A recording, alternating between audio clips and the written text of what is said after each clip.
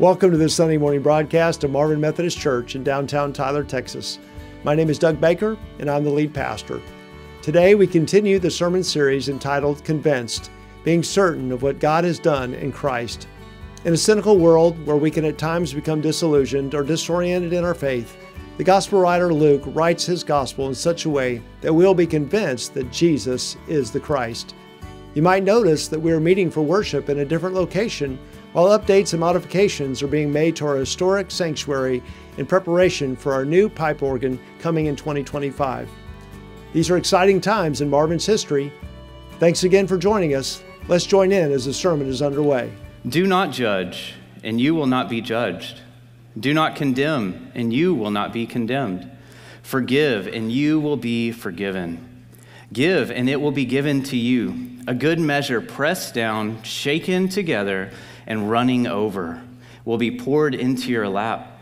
For with the measure you use, it will be measured to you. He also told them this parable. Can the blind lead the blind? Will they not both fall into a pit?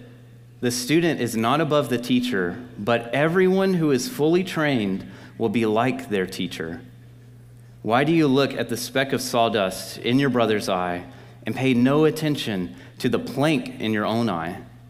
How can you say to your brother, "Brother, let me take the speck out of your eye," when you yourself fail to see the plank in your own eye? You hypocrite, first take the plank out of your eye, and then you will see clearly to remove the speck from your brother's eye. This is the word of God for the people of God. Thanks be to God. You may be seated.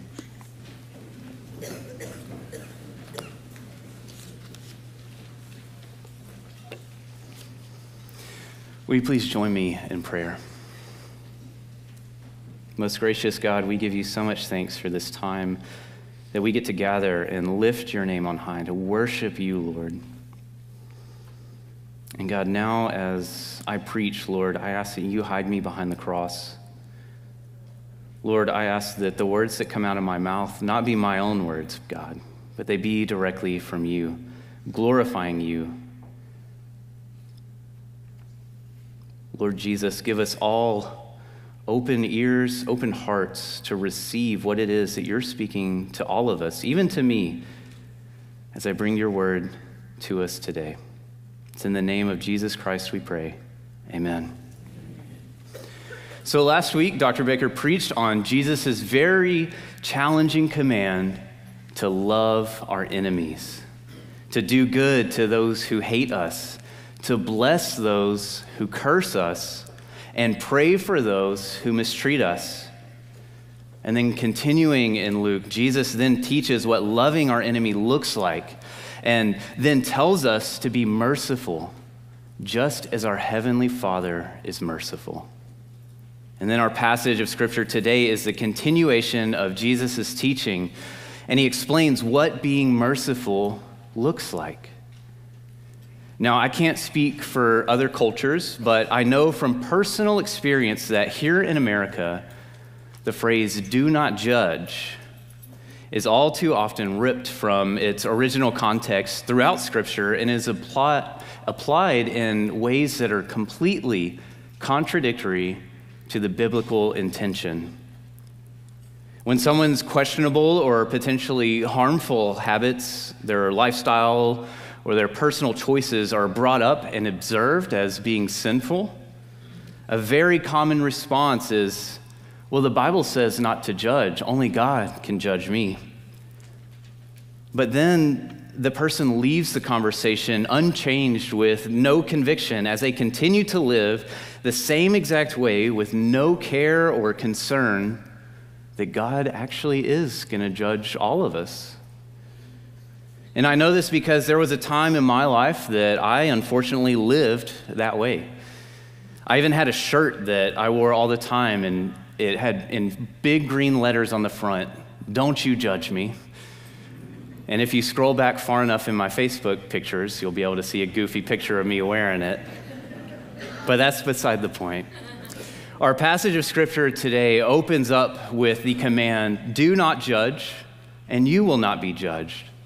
Do not condemn, and you will not be condemned." To judge means expressing an opinion or decision concerning right and wrong. And then to condemn means to find or pronounce someone guilty with the assumption that some type of vengeance or punishment is due. And if this sounds pretty harsh, it should. And I think that's why we see so much of this mentality of, you can't judge me, only God can judge me. And what backs this mentality up is other verses that speak on not judging others. So in Scripture, we see in 1 Corinthians chapter 4, verse 5, "Therefore judge nothing before the appointed time. Wait until the Lord comes. He will bring to light what is hidden in darkness and will expose the motive of men's hearts." And then in Romans chapter 14, verse 4 and 13, Paul says, "Who are you to judge someone else's servant? To his own master he stands or falls, and he will stand, for the Lord is able to make him stand." And then he continues in verse 13, "Therefore let us stop judging one another. Instead, make up your mind not to put any stumbling block or obstacle in your brother's way." And then we see in James chapter 4, verse 12, "There is only one lawgiver and judge, the one who is able to save and destroy. But who are you to judge your neighbor?" Now, these verses make it seem pretty clear to me that we are not called to judge. But what happens when we just continue reading in our passage of Scripture today? We see at the very end, it closes with, "You hypocrite, first take the plank out of your eye, and then you will see clearly to remove the speck from your brother's eye." And so here it sounds kind of like we're actually called to judge, but with the stipulation that we first recognize our own sinful ways and remove them from our lives. Doing so prevents us from being the blind leading the blind. And then we can also find other verses that say we are to judge. So we have in 1 Corinthians chapter 11, verse 13, "Judge for yourselves. Is it proper for a woman to pray to God with her head uncovered?" And then in 1 Corinthians chapter 5, Paul is addressing this issue of this man who is in the congregation, fully a part of it, but he's living in unrepentant sin. And they're also celebrating it to an extent. And so Paul writes to the Corinthian church, and he says in verse 3, "I have already passed judgment in the name of our Lord Jesus on the one who has been doing this." And then we see in verses 12 and 13, Paul asks some rhetorical questions. He says, "What business is it of mine to judge those outside the church? Are you not to judge those inside? God will judge those outside." And then he quotes from the book of Deuteronomy. He says, "Expel the wicked person from among you." And then we have a couple of commands from Jesus. One found in John chapter 7, verse 24, where he says, "Stop judging by outward appearances and start judging justly." The other is from Luke chapter 12, verse 57. "And why don't you judge for yourselves what is right?" So then we're kind of seeing these two conflicting areas of what judgment means. So what is biblical judgment? How are we supposed to live into this?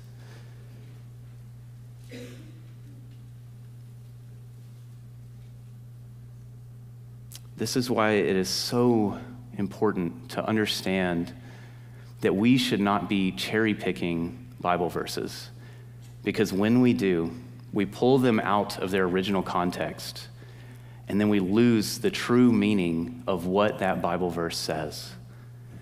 And so, Scripture tells us to not condemn and make final judgment against another person, because that type of judgment belongs to Jesus Christ alone.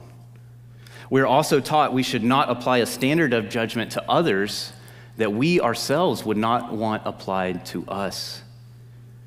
And we can see from the second list of verses that Scripture does teach us to judge whether a moral choice that confronts us is good or bad. And this is the type of judgment we are expected to make all the time. Is this choice that I'm about to make, is this reflecting Christ to others? Is this leading me deeper into relationship with Jesus? Or do I judge that this choice I'm about to make is reflecting sin to others? Is it leading others and myself away from relationship with Jesus Christ? And this type of judgment, it isn't just for ourselves, but it does extend to our brothers and sisters in the Christian faith. And so even though Scripture tells us to have and exercise good moral judgment for ourselves and others who seek to follow Christ, the sole intention of this judgment is not for us to tear each other down. It's not for us to tear ourselves down. But this judgment is to build each other up in the love of Jesus Christ. It's for us to call ourselves to step into sanctification by the power and the guidance of the Holy Spirit. And we get to ask others to come alongside us, not push them away. And so, like how Jesus says in verse 40 of our passage today, the student is not above the teacher, but everyone who is fully trained will be like their teacher. And so when we make Jesus our teacher and become more like him through the guidance of the Holy Spirit, that's when we learn to love, to pray for, to forgive, and to even bless not just our brothers and sisters in Christ, but our enemies as well. We will understand what it means to be merciful because we know exactly how merciful the Father has been to us when we were just caught up in sin and not knowing the truth of the gospel message of Jesus Christ. Now, I want to be very clear that the takeaway from this passage is not that we get a free license to just go and yell at others for how sinful they are and how terrible of a person they are. By no means is this the message that we are receiving today. What we need to take away from this is that we need to let ourselves be fully examined so that this giant, wrong, evil, and sinful log that's in our own eye can be removed before we even think about lovingly and mercifully calling our brothers and sisters in Christ to come alongside us in the journey of the Christian faith that Jesus has laid out for us. So over the summer, our young adult Sunday school class has asked to shake things up a little bit, and instead of picking one book of the Bible and just going one chapter at a time for each lesson, they wanted to do topics for our Bible study lessons. And so just a few weeks ago, we had the topic of prayer. And I had done a lot of good study and received a lot of awesome things from it. And I just want to apologize to all of you because I can't remember who I'm about to quote. And so I went back through the different audiobooks and the different books that I had read and studied, and I just could not find where I found this idea from. So please forgive me. It's probably from C.S. Lewis or A.W. Tozer or some other author. But a section of one of the books really talked about the Lord's Prayer and how we are told by Jesus, we are commanded by Jesus to pray this way: give us this day our daily bread. And so the author expanded on the implications and the application of this specific part of the prayer, saying that this is not only a simple reminder that we are to solely depend on God for all of our needs. There's a little bit more to it than that. Bread was a powerful symbol of God's provision for his people in the Old Testament. Do y'all remember how God cared for the Israelites when they were in the wilderness after their exodus from Egypt? Life in the wilderness was hard, and soon the people began to complain that it would be better to be back in Egypt. And even worse, they said it would have been better to die in Egypt, because at least they had plenty of food to eat there. And so, in response to these complaints, God promised to provide and make bread rain down from heaven. And if that's all that Jesus implied when commanding us to pray this way, that would be sufficient and such an amazing prayer of just recognizing our need to rely on God's provision. But there's even more beauty and comfort to be found in these few short words of the prayer. Thinking back to God's provision found in Exodus, God rained down nourishment every single day of the week for his people's needs except for the Sabbath. But God made sure that they knew to gather enough the day before so that they could truly rest and be fed. God provides every day for his people, and our command to pray, "Give us this day our daily bread," also shows that God seeks to ease any of our anxieties, any of our stresses that we get when we think about next year, when we start making plans for next month, next week, and especially tomorrow. This prayer is a beautiful reminder to take a step back and to release our death grip that we have on our worries, on our stresses, and our anxieties. And with these open hands, we can receive what God is already handing to us, his provision for us today, right here, right now. And so the author of the audiobook talked about how he had this friend that applied this exact mentality to his prayers over his wife fighting with cancer. As we all know, either from personal experience or having a loved one fight this horrible battle, it's so unexpected, even if it's caught in the early stages. We don't know what's going to happen doctor visit to doctor visit, let alone day after day. And so this author's friend leaned on God's provision in such a powerful way by deciding to no longer pray aimlessly for overall healing for his wife, but instead he started to pray each day for God to provide the healing, the comfort, and the strength needed for his wife for that specific day. Much like how God provided the manna, that bread from heaven, that would only last for the specific days that it fell. But this was so that the Israelites would learn what it means to truly trust in God's provision each day. And we too can apply this way of intentional prayer to all the areas of our lives where we need God's provision, especially when it comes to our passage of Scripture today. How can we expect to follow the command to be merciful as our Heavenly Father is merciful if we neglect to receive God's provision for that day? Day in and day out, if we are not remaining in relationship with the Lord, if we are not relying on or even receiving God's freely given grace and the guidance of His Holy Spirit each day, if that is not where our trust is in, if that is not where we are leaning, putting our full lives into, that's when we can become worn down to the point of falling into temptation, and we start to reflect not God, but we start to reflect the sinful world around us.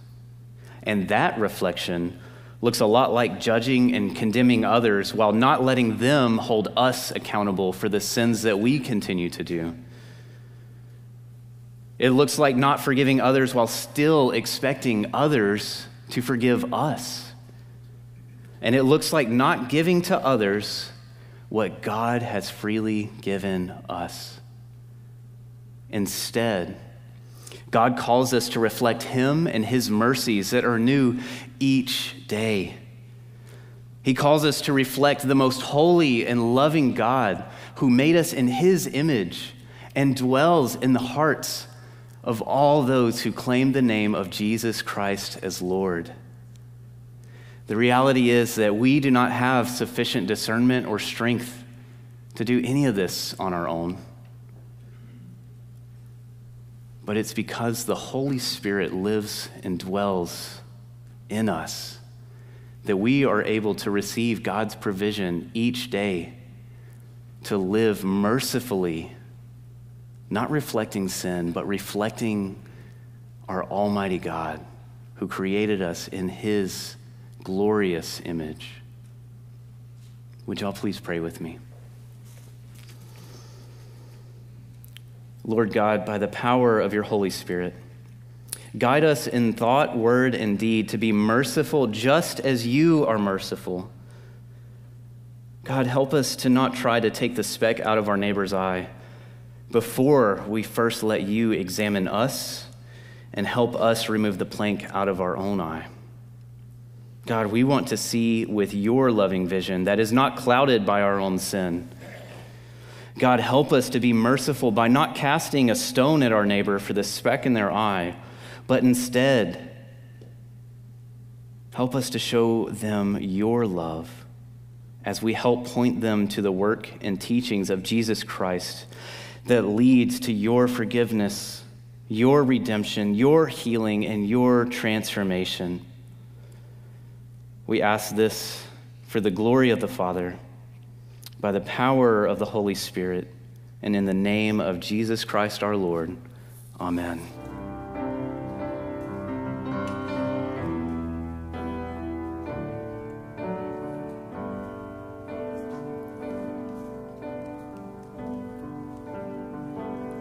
Show me thy face, one transient gleam of loveliness divine, and I shall never think or dream of other love save thine. All lesser light will darken quite, all lower glories fade.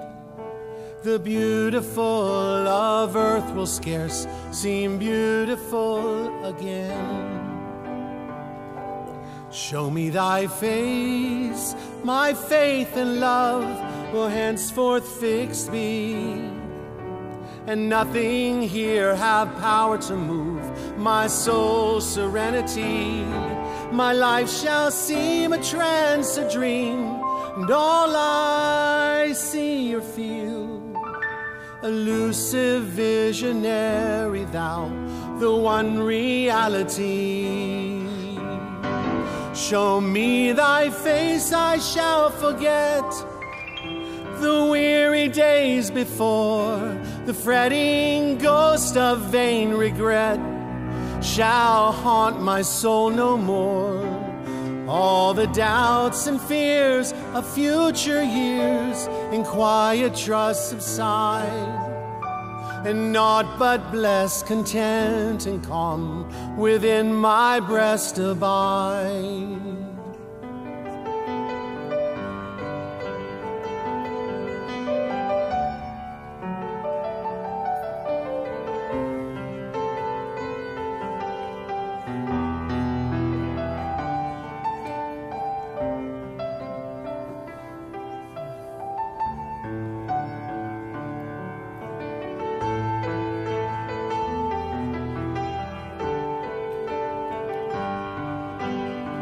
Show me thy face, I shall forget the weary days before. The fretting ghost of vain regret shall haunt my soul no more.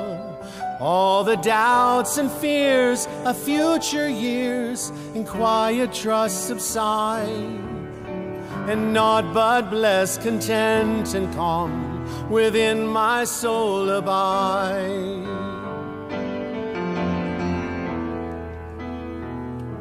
Show me thy face, the heaviest cross will then seem light to bear. There will be gain in every loss, and peace with every care. With such light feet the years will flee. Life seems as brief as blessed, so I have laid my burdens down and entered into rest. With such light feet the years will flee. Life seems as brief as blessed, till I have laid my burdens down and entered into rest. Till I have laid my burdens down and entered into rest.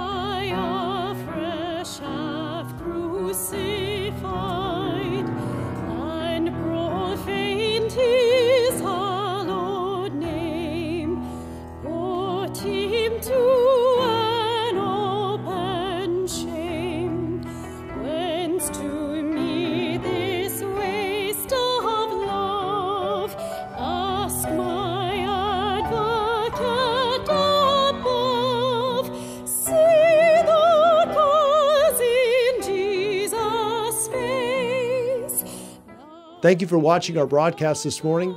I want to personally invite you to join us for Sunday morning services here on our campus at 300 West Irwin Street in downtown Tyler, Texas. Please visit our website to learn more about our church or text NEW to 90382 to receive a personal response from our church staff.